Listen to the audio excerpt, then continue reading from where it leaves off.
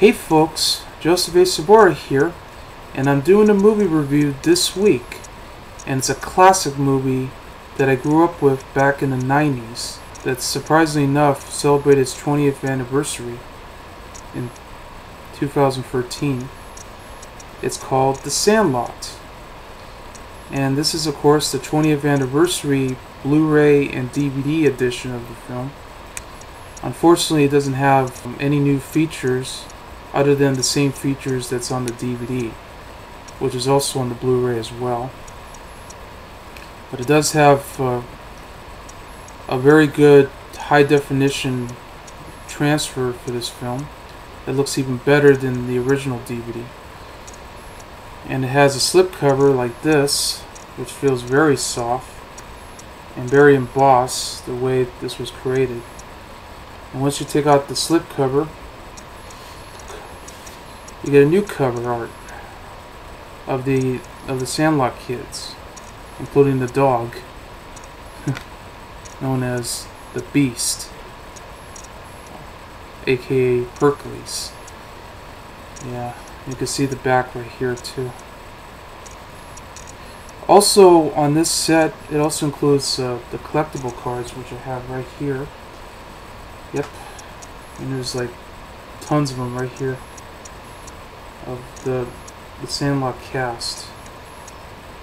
Yeah, there's Timmy. There's Yeah.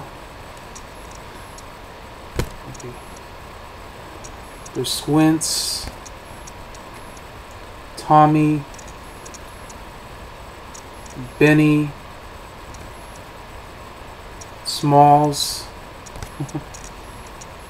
the Beast, Kenny, Ham, and Vitar. Yep, that's the cast. And that's a great set for a set of collectible cards that they had. I still have the original DVD of the film with the original cover art right there. Yes. This was a DVD I owned for years now, but I always loved this cover art. They also had this on the original Blu-ray as well, so there's a difference. And you can see the back with the dog, of course, and the kid. And the quote from Siskel and Ebert, 2 thumbs up. Yeah, they gave it 2 thumbs up. That was good.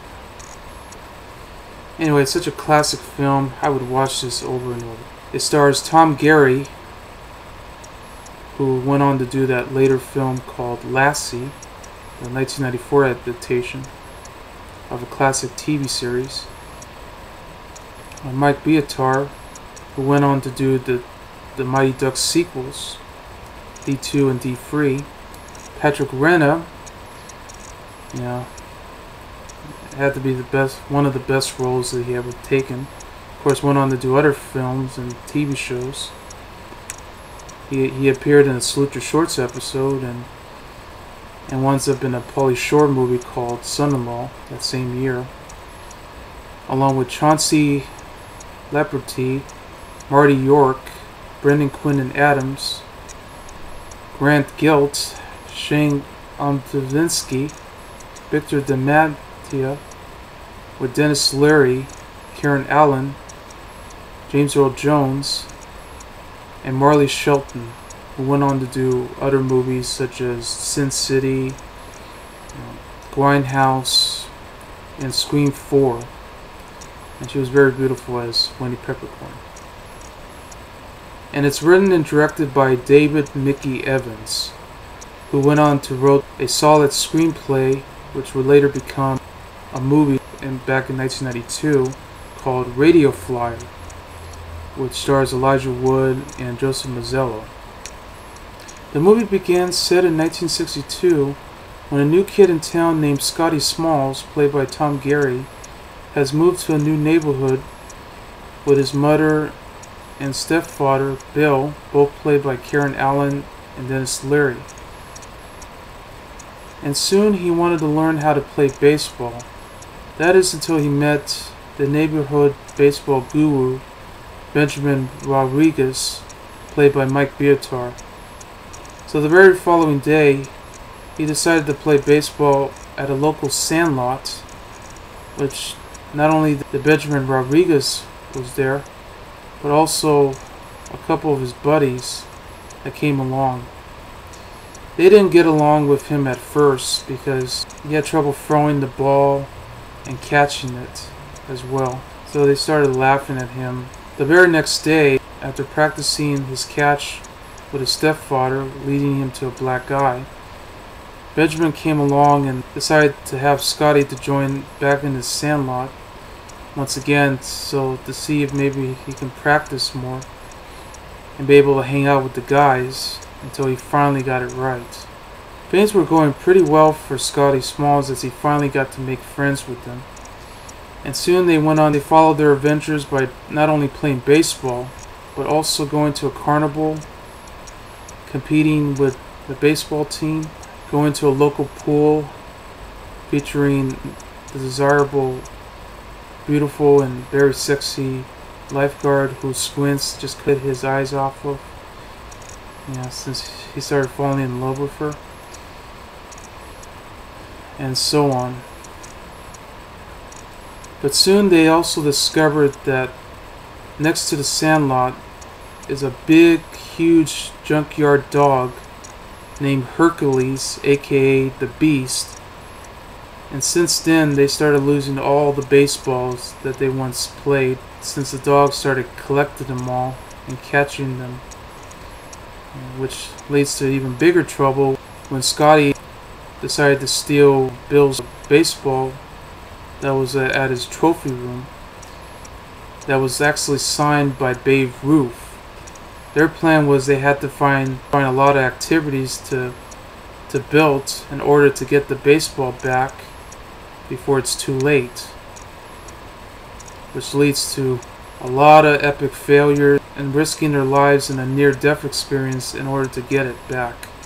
And as years follow, Benjamin Rodriguez will soon become the biggest baseball legend of all time. So that's what the movie was all about, and it was a very good film. Having to see it 20 years later, it was still as funny, hilarious, and as good as I remembered it, because I never forget how funny this movie really is, especially all the lines that they had in the movie. That Ham Porter, Patrick Renna, who played him, said the line, "You play ball like a girl." And the kid said, "What did you say?" "You heard me." As well as the line, "You're killing me, Smalls." Yeah, Patrick Renna really did steal the show for me too, because of his character. Because I know he went on to do a lot of stuff. It was really fun. And then there were other funny lines too in the movie that you just never get tired of.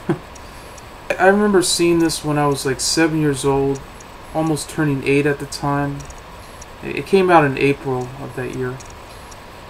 And I remember laughing very loud. But it was so exciting because, all the characters were very memorable.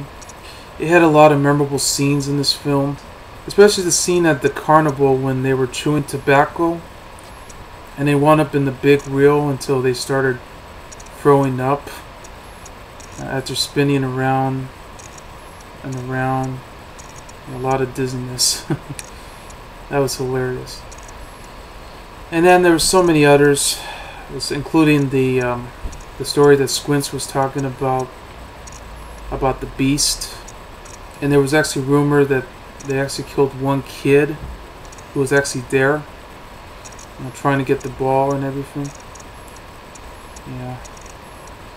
It's such a funny movie. A lot of people actually compare this film to Stand By Me, which is very similar because considering that it had a narration and it was focusing on the kids themselves. But the difference between that film and The Sandlot is that they just went to go around to look for a dead body. This one is just a movie about baseball and trying to risk their lives on getting the baseball from that junkyard dog. So yes, there's a difference.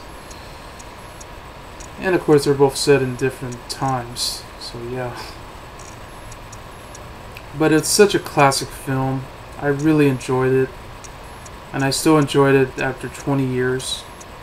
They did make a sequel to this, which is also from the same writer and director. And it's basically a carbon copy of the first movie. End of story. But it did have the actor from Bad Santa, though. The fat kid, who was played by Brett Kelly. Unfortunately, he was playing the Patrick Renner role. And not a very good one at that. Yeah, it was terrible. I didn't like that sequel.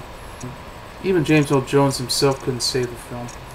But it was a nice change of pace for him to make a cameo. But it didn't work. The whole thing just was ridiculous. They even added a girl in the movie too. Yeah, go figure. Yeah, they even made a third sequel as well. Not that good either. All I have to say is, the original would always be the best. End of story. In fact, they later had a 20th anniversary reunion with the original cast on many news reports just recently. And the sad part is, after seeing some of them on YouTube, I almost wish they had put them as extras on the Blu-ray. So I was a bit disappointed that they didn't do that. Prior to the slipcover and the collectible cards, they could have done a whole lot better than this. Instead, they just recycled the original Blu-ray release from 2011 and the old DVD from 2001. Yeah, that's all they have. Oh well. I guess the only feature you had to look for where you can find the original cast was you had to buy the Sandlot 2 in order to see that. Which is kind of ridiculous because they should have put that on the Blu-ray of the Sandlot, in my opinion, because it would have been cool. But anyway, it's a classic baseball film, but of course it's not just about baseball in general.